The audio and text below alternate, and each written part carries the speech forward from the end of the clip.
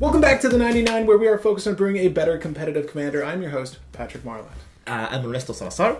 And I'm Justin Rodriguez. So this is a Talking Topics episode. That's not the name of the segment. It might become it.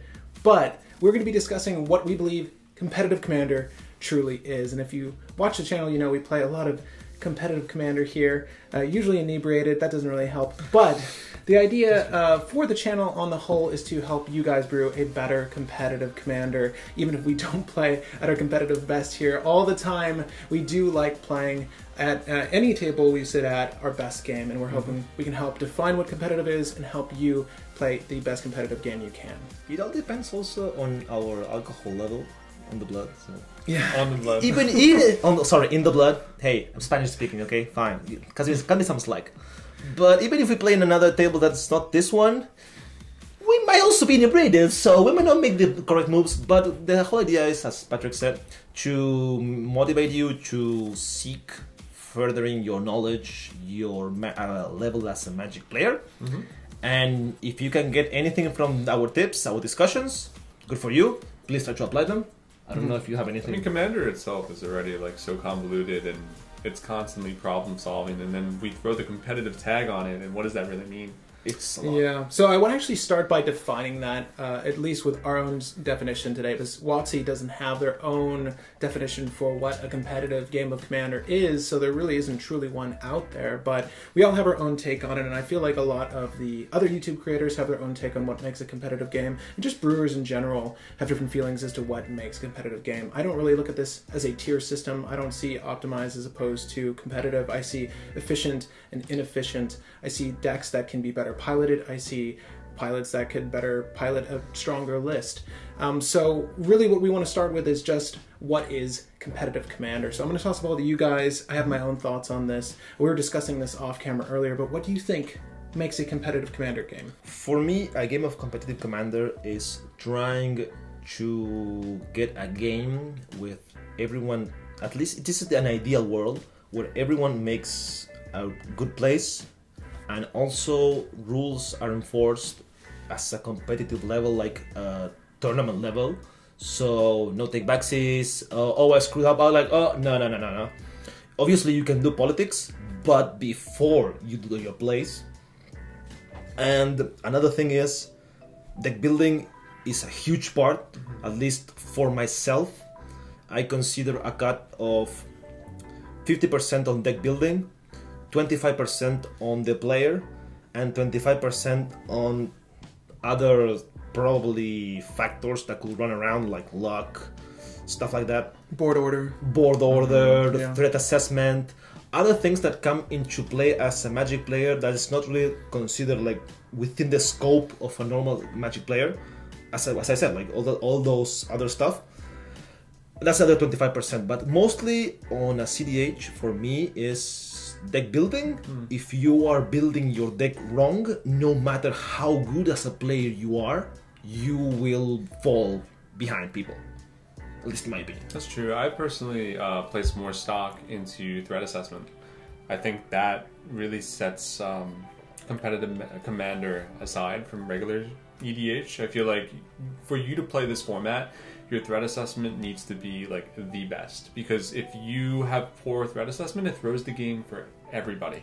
Completely agree, but yeah, if you don't have the answers the to the actual meta, then completely. that's the thing. So to piggyback off of what Justin's saying, I don't think there are a lot of factors that go into what makes a game more competitive. Of course, we're going to delve into some of what they actually just discussed, but me personally, I don't feel any game can truly be competitive if luck is involved. If luck is ever a factor, then that hampers strategy, that hampers your own wits and controlling a game or controlling a table, and it makes the game less competitive just inherently.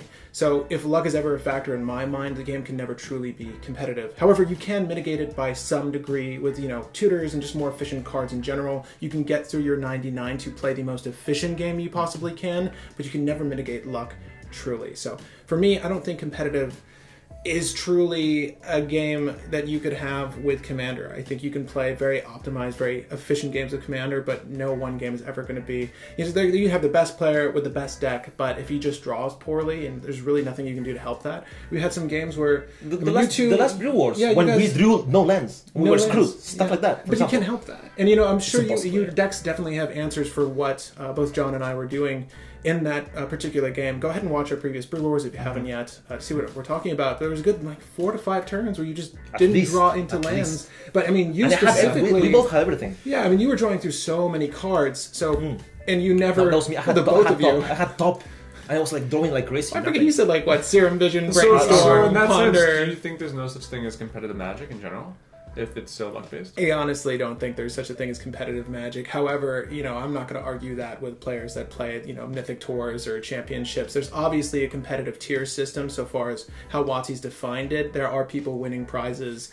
I think that's what makes the game competitive. If you play professionally and you earn money doing it, then you're playing at a competitive level because you're very good at what you do and you can skirt around the luck aspect. But particularly with Commander, because it is 99 card singleton, luck is a bigger factor in this particular format. Well, obviously, when more print runs come out of new cards that have similar effects to older cards, you're going to get the redundancies you need to hit those effects when you hopefully need them, but you can never mitigate luck truly. So on that same scale, I'd say 33% of the game is player skill, and then the other 66% is luck. I think there's competitive Magic. I think there's competitive Magic, and you're putting too much weight on luck, because the thing is, most of what you will say, and this is I'm going on a really bad term that I don't like, which is meta, is that the generals that are played in meta have a strategic and the keyword, the words that say in the box of the ability, just advantage. There's so much advantage. Take the usual typical boogeyman in the room, which is Thrasus Timna. Yeah, it draws all the time. So let's say luck. Is there luck when you draw 3-4 cards You're each just turn? helping mitigate the problem of seeing so few cards by seeing a lot of cards, and it's the same thing with Zur, when you could just cheat out your necropotents and go through, not draw, but go through a good 30 of your cards and just be like, okay, well, these are in my hand. There's no way I can fail, but even still, you can whiff on those turns. It's rare, but there are occasions when Thrasios and Timna go off and don't win after an ad nauseum, or Zur goes off with his necropotence and doesn't win. You can only do so much to mitigate luck, but it is still a factor in those games. However, you are helping to mitigate it with the amount of draw you get to see. Same thing with Joyride. But that's because your general choices, what makes something more competitive than others is the innate ability of each creature. Mm-hmm. Again, Thrasus Timna, Kess, Zur, all those things that are considered the meta, they consider meta because they are oppressive and they are superior in what they do compared to other creatures. I think they're the most efficient at winning games with a set strategy. Yes, that's a subset of strategies. That's a lot of other commanders run a lot of the same strategies. There's a lot of other decks that run Labman, Jace, all those game-winning strategies that we see so often that aren't as efficient because they lack the commanders or the people in the commander seat that help them get there. Yeah. That's all. I feel like it feels more luck-based because you also have to deal with 4 players' luck. Instead of just 1 versus 1, it's like me versus you who can never manipulate that better. When you have 3 other players at the table, it's a lot of factors that you're throwing in. And poor threat assessment definitely adds to that. You blow up the stacks piece and you blow it up and you don't have a follow-up. You let someone else win on top of that. So certainly throw the game a lot more in competitive Commander and just Commander in general. I think Commander less so than like a 1v1 game for sure. I think Commander is less competitive inherently over any other format in Magic aside from Brawl and any other multiplayer format because of other players being involved in the game. Not everyone's going to be playing at the same skill level, or not everyone's going to be playing with the most efficient cards, so that will hamper other strategies, other person's games, should people be making the wrong choices. And you're right. And that's something we want to hit on in just a moment, actually. But I think at this point we've probably defined, or at least our base thoughts on what makes a game competitive. I truly don't believe that Commander can ever be really competitive. I know we like to throw that term around. It's just a good way of saying you're getting to see some of the best decks in action, or at least the decks that are best at what they do in action, and hopefully some of the best players behind them. And that is a huge determining factor as to whether a deck is successful or not. Threat assessment, which is something we want to definitely hit the nail on the head This is something we talk about in our game group all the time, things we discuss outside of a match, things we discuss during a match, like, is that the right choice for you? Do you want to do that? Some of that is what I'd consider politics in our That's game what I was group. going to get into. When someone throws down that nature's claim, it's like, do you want to do that, or do you want to hit the heuristic study instead? Or like, whatever the scenario is, you can sort of redirect and or help make better choices for that person, or perceivably better choices for that person. Mind game them into whatever your plan is. Yeah, I completely agree. But you can switch someone else's own threat assessment on the fly too, and that's what makes the game fun. But if you're intuitive and you know what's up, if you know how that opponent wins based off of their deck, you've seen it play out. If they play this card and you know they win with it, you know, you're not going to be fooled. You can usually, your threat assessment's pretty sharp, but that does come with an understanding of the game as well. But sometimes we do see the same mistake play out over and over again. Yeah. I completely agree. Also, that it also kind of segues from politics into an understanding of what's going on the board. What are you playing against? What do they have? What could they possibly do to say, okay, I'm going to go off in this turn. I'm going to say, I'm going to play this, and I win. According from this setup they have in their own board. It's deciphering complex board states. Yeah, and you can only gain that through either experience, which means play, and then play more with different people. Say, cockatrice, go around in different pods, make your own deck, different, play other stuff. Or, which is the more tedious one, is study decks. You need to study deck lists, study what's the best thing having around, what's the best strategies, how to counter it. That's knowledge of the format, knowledge of possible meta if you're going blind. Well, I think the format gets more competitive when you understand the meta, you understand the threats you're going to face. I mean, yes, we all build our lists to be competitive in a blind meta, meaning I'm not going to fine-tune my deck lists compared to what Patrick or Ernesto is doing, but I'm going to keep in mind, like, what is this good against? Is this good against the majority of things? Then, of course, I'm going to build it. Yeah. But I'm not building something directly to counter yours. Correct. A redundancy of effects and or a certain number of effects to help you combat what you understand is going to be in any particular game, because there's always offenders in any particular meta. Like, if you need a piece of removal for the Notion Thief you're expecting from one or two players, you're going to have that piece of removal in there anyways. It's just how much of that effect you add in to help you interact with those individuals when they're playing.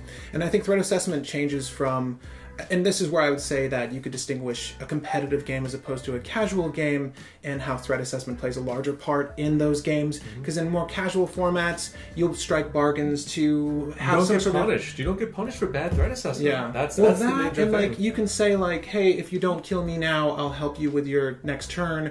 Things like that, and that sort of adds to the fun of a more casual game where competitive would be more cutthroat. However, we also do that. We also kind of do like, hey, try, don't kill me, and I'll try to maybe, like, I don't know, try not to lose next turn or something like that. It's interesting. Well. I don't know how many times I've ever relied on the kindness of others in a competitive match. That's interesting. At one point, you see that? Sometimes you kind of have to depend on others to carry you through the finish line. Don't look at the mono blue player. But I'm not helping you. But politics, I'm saying, until you have to counter everything and you don't have any more counters, and then you need to play the game. Politics can inform your threat assessment. It might dictate what moves you make if you do strike a bargain with someone, despite whether those moves are the best moves for you in the moment or not. I think that does impact threat assessment on the whole, the politicking aspect of this game, though you don't see much of it in competitive. I think on a scale, you're going to see a lot more politicking in a casual game than you would ever in a competitive game. So that also impacts your threat assessment. Even going further into the threat assessment idea, say for example, someone is playing CST and they have Training Grounds, which is probably one of the best engines for the deck. We could agree. And with the, what's the type? The Smothering Tide? Smothering Tide. He doesn't have Smothering Tide, but he has Training Grounds, and another person has a Heuristic Study. These are clearly in a vacuum examples. Some people may think, oh, a Heuristic Study is the worst thing because it affects me now and permanently, but you can always say, oh, I'm going to slow down my game, pay one more, and not give that player the card, but instead destroy Training Grounds, which the CST player is going to have effective advantage all the time. They have 2 mana open. Oh, I'm gonna reveal, land or draw it. Yeah, the Stuff like Tasigur player, the CST player, Exactly. the new Kefnet player. Well, I feel like playing these decks and understanding these decks really give you proper threat assessment. Yep. And, playing Mono Blue and playing Naromea for as long as I've had really poor threat assessment. And understanding, like when I went to Kess, when I went to Tasigur, I got to learn more about the top decks. I got to learn and play with all of these powerfully broken cards. And because I knew how to play with them now, I understood their power. And so my threat assessment became way better. And I knew what to counter, and I knew what to deal with now. You're like, Like this card wins games on its own. Mr. Remora. No, I'm gonna leave it. Yeah, Eventually, you're gonna. Yeah. What you're saying there in that scenario is if you did have a piece of removal, you would advise hitting the training grounds before you ever went to the Ristic study. Ristic over Remora in particular, because Ristic is only one to pay for. So honestly, in a mid to late game, you can always pay the Ristic study. It's whether you do that or not. You don't ever want to give someone cards. Yeah, Let me just never start by fit the fish. saying that. Never. But that doesn't mean you have to answer it now. Obviously, Training Grounds is going to be the bigger of the threats. If you've ever seen Thrasios with Training Grounds, it's obnoxious. You don't want that on the board. Remember, Thrasios' effect, his activated ability is only 4 generic. Well, it's 2 now. You don't want that on the board. So I definitely agree with you. It's knowing the difference between which is the most effective piece of... What is the best thing to remove with your piece of removal in the moment, for sure. That's a huge part of threat assessment. It's sort of the main topic point here for threat assessment is what you do or do not enable on the board state. But a larger part of that, as we discussed, is understanding the meta. So this isn't just your own meta. I would say that for starters, if you're just getting into the game, if you're interested in playing a more competitive commander, of course understand what your Pal's Gitrog list does. Of course understand what your Pal's Tasigur list does. That will inform your plays. It'll help you make better threat assessment, but it'll also help you understand where they are in terms of their own game plan, so as to better stop them or stifle them from getting to a decisive win. Right? So understanding your meta is a huge part of this. So the format in general. Exactly. Just having a knowledge of the format, you can have a better understanding and navigate every game plan, every game state to further your own plans and improve your chances of winning, whatever they may be. Like, say you have you set heavily on the luck argument. I'm gonna say that if you understand more of what's going on, there's less luck. Not obviously you can change the top of the deck, but there's kind of less if you try to navigate through the lines or try to find the lines that get you the most revenue or the more chance of you having a better outcome. Sure, I have a certain anticipation of what my opponent is going to do, but I can't deal with it until I see it happen. 100%. You know what I mean? 100% agree. And if I see that you're not going off in your turn 3 or your turn 4 like I anticipate you to do, I can suspect that your luck has probably been shite that whole game. If you haven't been able to execute on the thing you were looking to do, or maybe you just didn't keep the best starting hand. So you're not priority number 1 for me so far as threat assessment is concerned. But that's reading the game. Yeah. That's reading the board. That's knowledge of the game. That's not really luck. That's understanding what's going on and taking advantage of that. Yeah, and your poor luck. That's true. The only way to understand the meta is to play the game. I mean, we can study lists all day, but that doesn't teach you how to play the deck. That doesn't teach you how to fight the deck. How to improve your deck. Understanding the core cards, however, it does help. So to piggyback on what you were saying, learn locally, learn through what your friends are playing at your kitchen table, at your LGS, and then of course if you want to play in a higher level, if you intend to go to a Command Fest in the future or whatever that competitive tournament might be, understand what the top tier meta is or what the most popular lists are, what folks might have tailored their list after to help you make better threat assessment against those players. The basic combos. But of course, like Justin's saying, you're never really going to know how to handle a situation until it arises. Experience is the best way to inform your decisions. So of course, if you want to, and I would suggest that, a lot of people that do play on a competitive level proxy up and face the best list they can to understand how those lists work and how to dismantle them. Yeah. I think it's fair to say. Oh yeah. Like if you were trying to play in it, exactly. I love doing that. Exactly. If we're trying to play on a competitive stage, not to say that the game's competitive. I want to know if I can keep up. Yeah. Definitely. And I want to know how these decks win so I can dismantle them. How I can beat them when I know my chances. What are you going to put in your deck to answer that specific thing? say I don't want to bounce, I want a lightning bolt, for example. I don't want to bounce it, I want to kill it.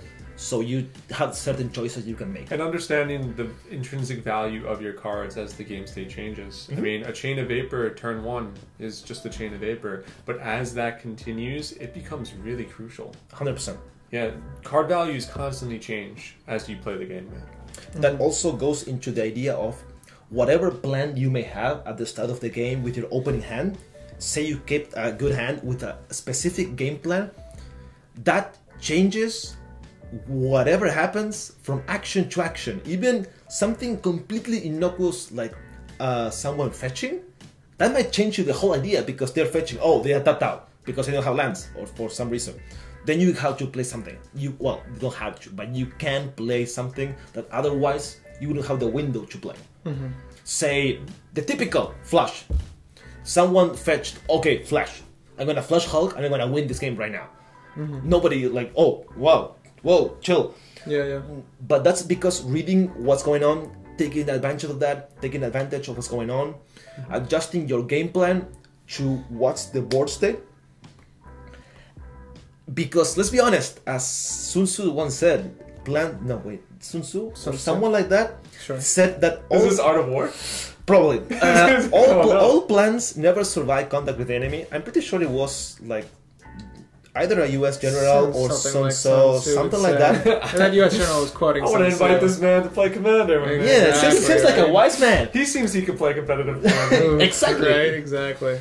As he said, all plans never survive contact with an enemy, and in this case, it's the clear example of whatever is in your hand, you need to plan accordingly. But not every deck can do that.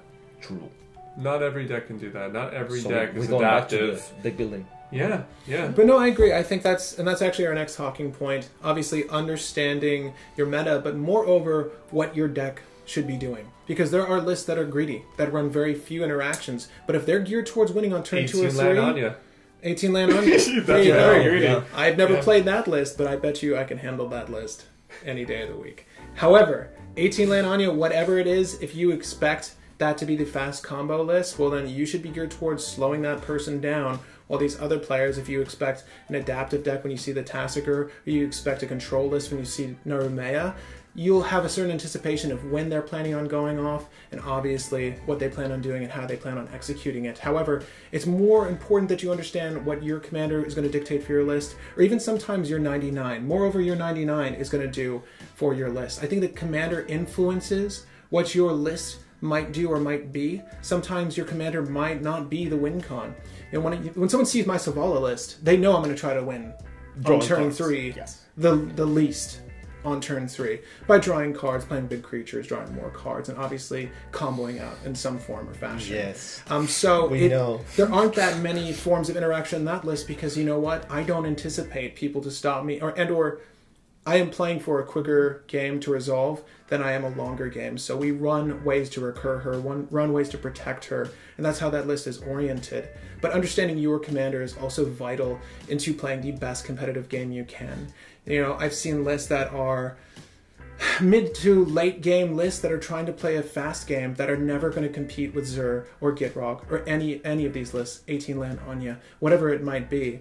So understanding how your commander or how your list should be operating and playing to that strength is really important. I think that's also going to alter in a large way how effective your games are. One thing to take into consideration what you're saying is that even if your general says you have to do this game plan, don't try to dilute your game plan to trying to go late game. For example, and this I had this experience, is Narset the Jeskai, the one that swings and that's incredibly nuts stuff. Okay. You The Enlightened Master? Yeah, that one. Yeah, Mm-hmm. Don't try to build her to late game, because she does not do late game very well unless it's approach the second sun, but that's like whatever. Mm-hmm. Aside from that, she is go balls to the wall, go fast, pedal to the metal, and try to win turn 2-3 with rock, Narset, swing. Don't try to do anything else. Which goes into what he's saying. Some generals are not suited to go to late game. Yeah. They just don't. Mm-hmm. Others are definitely meant to be late game. Example, Narumeha. Example, Majora. or even your Balan. He's super late game. No, Super late game. Tashar? Tashar can go quickly. Tashar can win as early as turn 2 or 3. He can win. He's adaptive. The Orzhov guy. The Orzhov guy? You mean Kambal? Kambal, for example, is also another example of really slow generals that they need the setup, they need their time, they need to say like, okay, guys, let's slow down the game. I need to wait until I get to all the mana I need, all the board state I need to execute my game plan. Mm-hmm. But that's what makes partners so good, because it can be an early game and it can play late. They're game. hyper adaptive. Are we going to make this complaining about partners video? No, not at all. I'm just saying, like, this is why people believe there's a tier list, because partners throughout the entirety of the game, they're relevant. Or they just or Sir. Or so far as the great offenders are concerned, like Thrasios and Tymna, I mean, obviously they do a thing that, okay, so one is an outlet and then one is obviously card advantage. You know, there's no game plan that doesn't want an outlet or card advantage in the command zone, so they're adaptive in that sense. They can play as quickly as they want, they can play as late game as they want. They're just better efficient at handling a game despite the length and turns that game might traverse. Whereas decks like Gitrog are trying to play towards one strategy. They want a fast combo, so those lists that thrive on taking the game longer don't get that opportunity. Narumea, she doesn't care what's going on. She's going to win out over top of your combo. Turn 5, turn 6, whenever you were trying to win, and however that game was going, she's going to try to win out over top of that. Hyper adaptive in that sense, but is usually running control.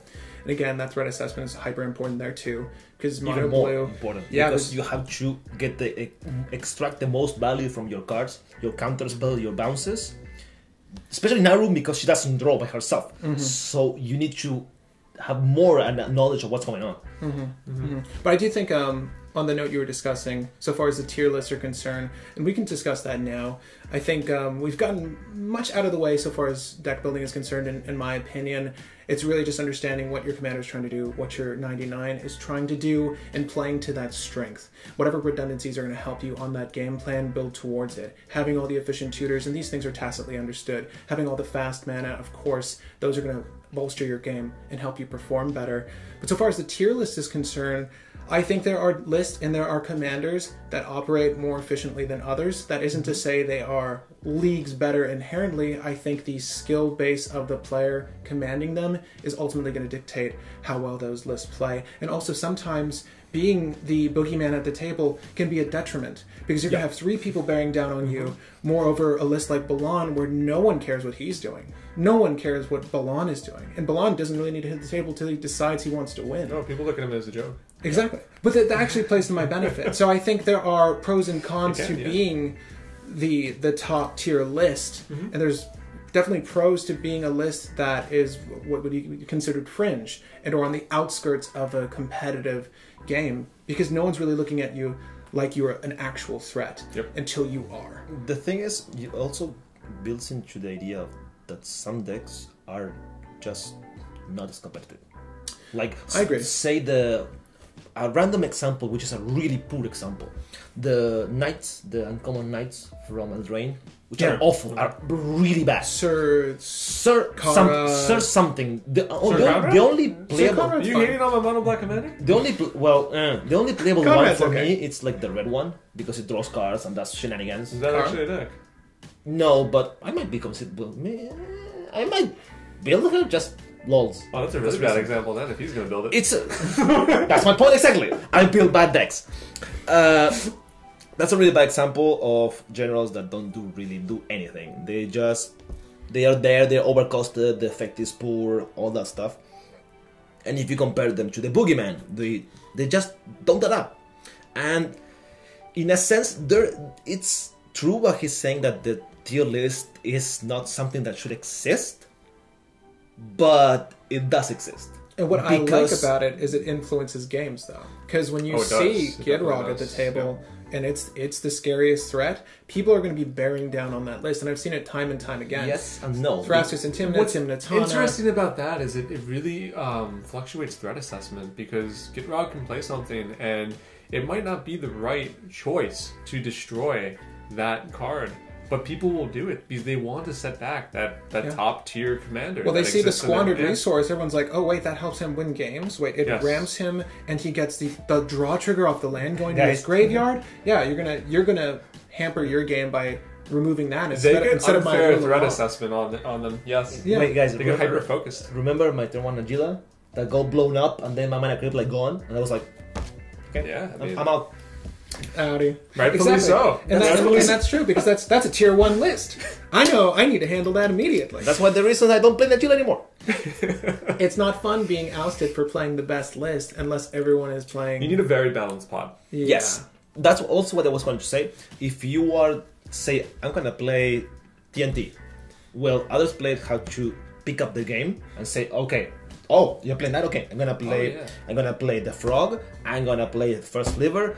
They have to fight fire with fire. If you Because- play TNT into a pod of Naramea, Balan, and Jorah, like Well, TNT above all, you are first of head all and shoulders above all. We're But- going to focus that list a little bit. 100%, but because we know that our own lists are not equal in power to that. Not They're even just, close. they're just not. So you are going to get focused. You are going to get beating needle into Thrasios. You are going to get Sort of fire and ice zapped. humility into Timna? into Well, Thrasios Timna. I keep bringing up the idea that I don't want to play the only black deck at the table. I don't want to be the only person on ad nauseum. It sucks because everyone knows it and everyone will focus me. You mean with their the attacks. CDC Anos, which is like Yeah, balls like, to the wall? I don't play my Tassiger unless I know another person is like playing. On black. You're, All black, you're yeah. playing the 3 best colors in the format. Come on. Yeah, so you're gonna hyper focus me, and that sucks. We need a balanced pod. We need a balanced pod. It makes games good. Yes. If you have a balanced spot, games are super fun, but they also go super long. So like the tier list exists. It does. In my mind, it does. Like I think I there should are listen. commanders and colors that are better than others. But it's not always relevant when there's an unbalanced pod. Like you're playing this top deck into a more fringe pod, people are going to hyper focus you. But I feel like when people are all playing the same deck The same power. or the same power level, that tier list kind of dissipates a little bit because Yeah. everybody is playing the best stuff. But you still need to have a tier list to compare of what's the best compared to you, at least to see how you gauge compared to other decks. It's like, oh, I can't fight this, so I know I'm on a tier below. Or I just somehow I had an inspiration from whatever higher power, and I now have the best list, and I always beat this. So, I know I'm above. but this thought process, is the tier list even a problem? Like, is the TNT deck ever the problem? Because if you play a TNT deck into an unbalanced pod, everyone just focuses you.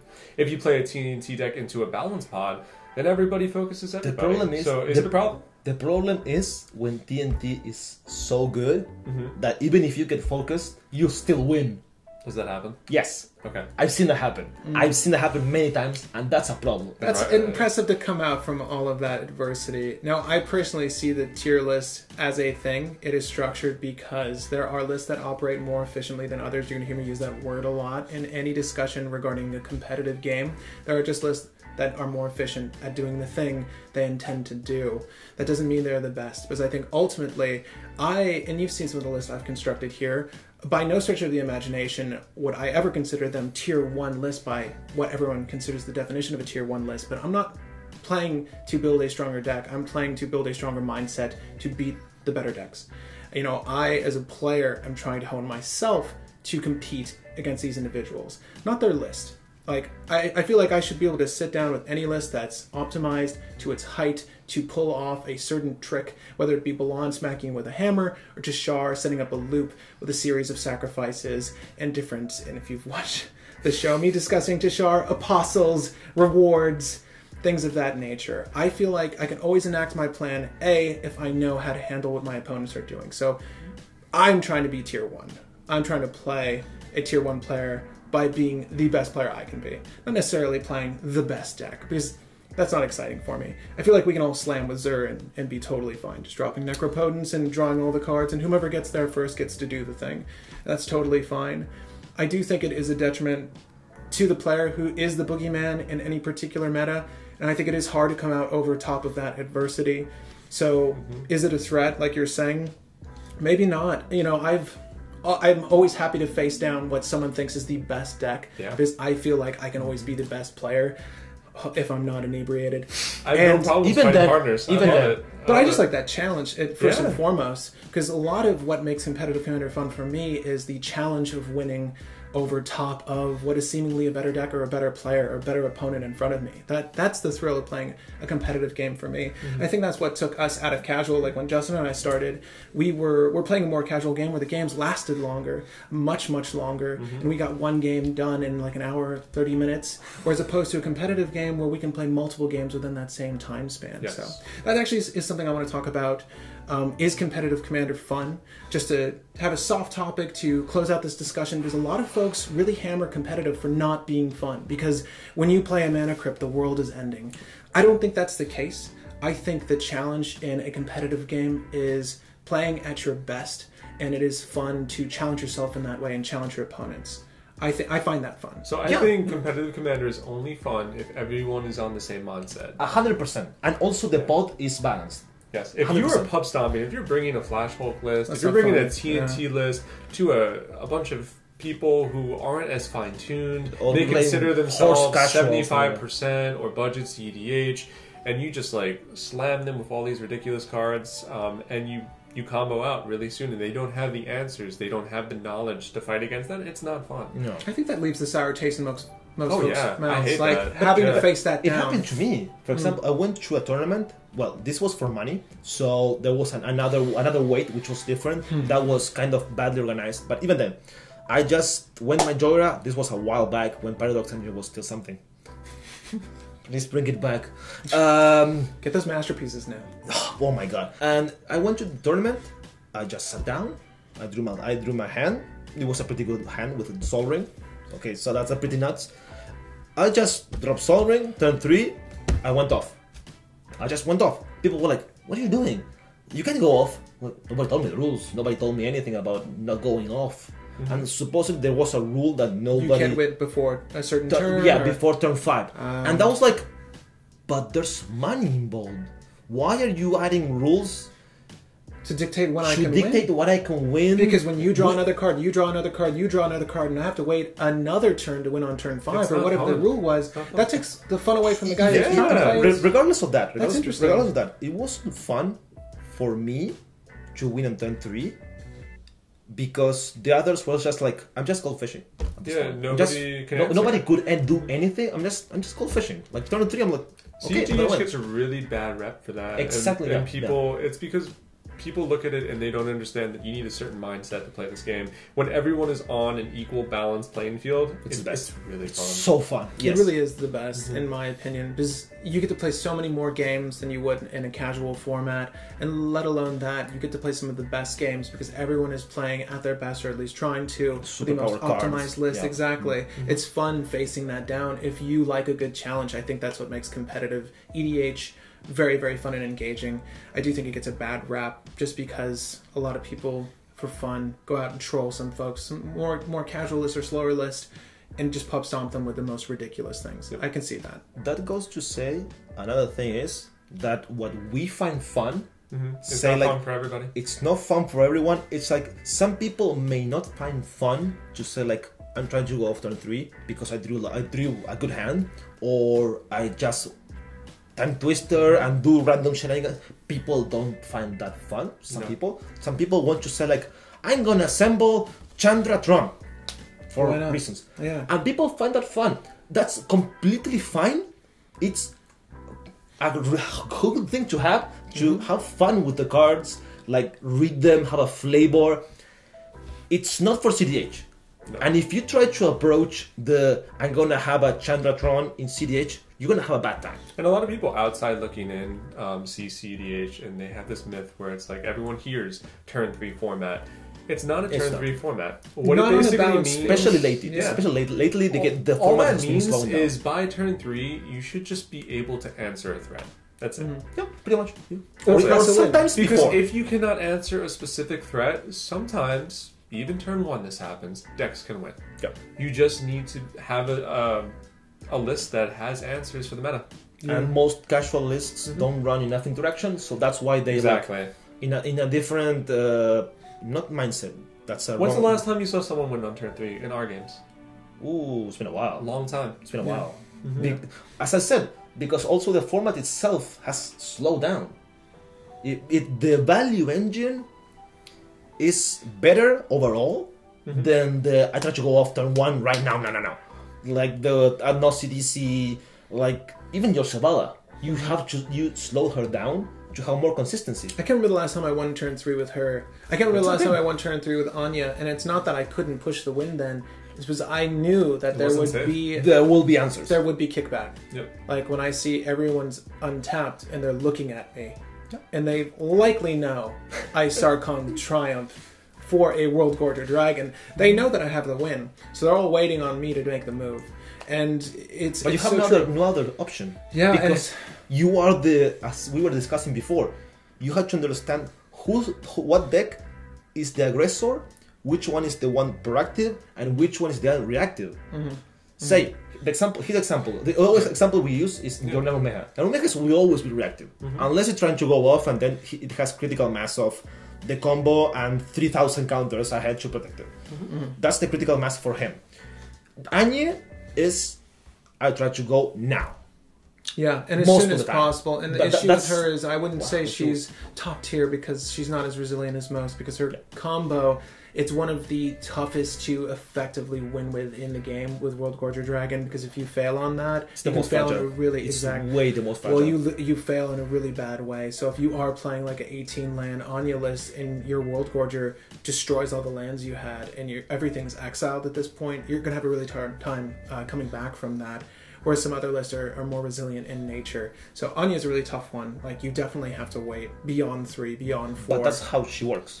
Well, I try to win with Necromancy now, because that lets me, almost like Naru, win at instant speed, so long as Anya's out.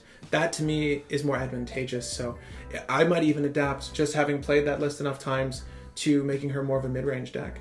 And almost always relying on Necromancy for my wins, because I know I can win out over top of someone else's combo, given the opportunity. You know, Anya ditching the World Gorger, Necromancy hitting the World Gorger. I really wish more people played our format, and I feel like a lot of the reason people don't is because they have this misconception that it is a turn 3 format, but even more so, it's a huge barrier of entry to get good at this format. I mean, price is one thing, but understanding all of these combos when you're not accustomed to it, understanding all of these different value engines and why they're good. You look at Carpet of Flowers and you're like, okay, this is like making me mana, but you don't understand how valuable that is in a game such as ours. So your turn 2 could be your turn 4, because you suspect that you're going to see a tropical island with another island on the field from an opponent. You're going to see multiple islands. There's usually at least one blue player, and this is another meta-dependent thing, but yeah, there's value in cards that a casual player wouldn't see as opposed to a competitive player, because they're just... I mean, those dual lancer thing, like you were saying, the cost barrier, a lot of folks can't afford a tropical island, so or volcanic island. Not even tropical. The normal pack of fast mana, of Mana Crypt, Mox Diamond, and Mox Opal, that pack of mana is like what? Couple hundred. Like $500, something I like mean, that? that's Or why- 400. Still, like, that's the we keep getting to the point where it's like we support proxying. Yeah, At least in our 100%, meta group. yes. I will teach any new player how to play. I will proxy up a list because I just want you to play our format. Yeah. And, you know, price is a barrier, unfortunately, but it's not for everybody. And if we proxy... If your pod supports proxying, 100% support it, 100% try our own format, because it's so fun. It's what as people in casual, we were going back to what you were saying, as people in casual find fun, you might have the same or more if your mindset comes to the idea of investing the time into learning a new format. That you might say, "Oh wow, this is better than I thought. This is not what people told me it was." It's funny how you distinguish it as a completely different format, and of course, you know, It kind of is. it is. It's like comparing standard and modern in a sense, because standard is way slower and modern it's a turn 3. But they both have Oka. But they both have Oko. And guys, even CDH has Oko now. It's true. CEDH does have Oko and Casual does as well. But on that note, I think, prioritizing your buys is a topic for a different day. But I think the thing we should all extend out to you is if you want to play competitive, if you are ever wondering what is this myth of competitive, what proxy it up. Exactly. Or what makes competitive competitive? Well, once you find out yourself, I think it's a good idea to play digitally on Cockatrice and or just proxy up and play with your pals at home. Some of the lists we've showcased here, and of course there's a lot of other content creators that have made excellent lists. Try to play the best decks to see what is up with this format, because it's definitely worth playing. And get everyone on the same mindset. As a segue, this is my Kefnet deck, which is proxied because I own all the things. This is $20 with the deck box, with the sleeves, everything. $20. If you are not playing cEDH with your pod allowing you proxies, it's because you don't want to. Let's be honest. It's $20, and you have a whole deck you can tune. So like, I'm gonna print a new some cards, and it's like $1 each page with color. So yeah. Cost of admission there is not difficult, guys. No. Of course, I intend to go to Command Fest in DC this December. Hopefully I'll see you guys there. I know Ernesto's planning on going. Justin unfortunately can't come, but for something like that, I'm going to have all my cards set aside, the actual cards, in a list, perhaps Ballon, perhaps something else, to compete with some of you guys. And of course, if you see us there and are ready to throw down, bring your best list, because we'd love to play against you. But guys, I'm Patrick Marlette. If you want to discuss anything we discussed today, you can do so in the comment section, or I highly encourage you to join us over on Discord. We're always holding conversations there. We're always having people get insight and like, hey guys, how can I change this? Or hey guys, I have this list, how can we change? How can we improve? Even people give us insight on what's going on, because we might, we didn't know about this list, like card, like some random obscure card that we don't know. Some people sometimes do that, like, impressive. Yeah. I love Discord. Yeah, come learn with us. I'm Ernesto Salazar. You may find me as Plasma Beam in Discord, League of Legends, probably most of the video games I play. You may find me as that in AGM. I will now be looking for you on League of Legends, but you say that now. Worlds just happened. Did you watch that? Yeah, of course. Yeah, okay. I'm Justin Rodriguez, and I'm also Jarizos. Happy brewing, babies.